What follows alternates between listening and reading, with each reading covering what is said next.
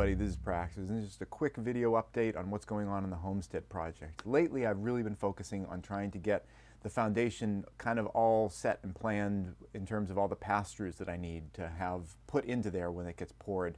Pass-throughs are holes in the foundation where something's passing through it.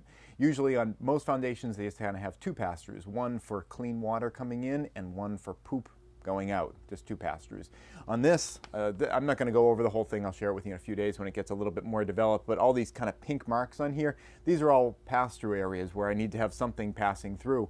It ranges from things like, the water passing in and out, but also electrical lines, hot water coming in from solar panels, things like that. There's a lot of different things, and it makes so much more sense to have them put in while the foundation gets poured instead of having to drill them or cut them out later on. So I'm working on this. But I got some good news today. The well drillers, their schedule just opened up, and they think that they can pop over and do my well right away. That's kind of a surprise.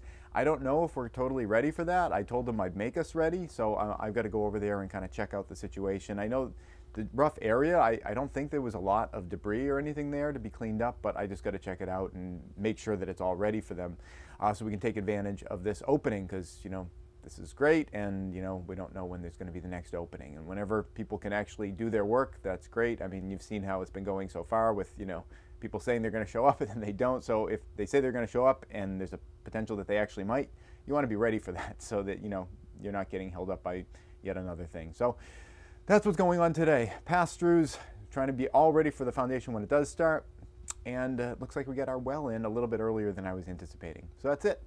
Thanks for watching.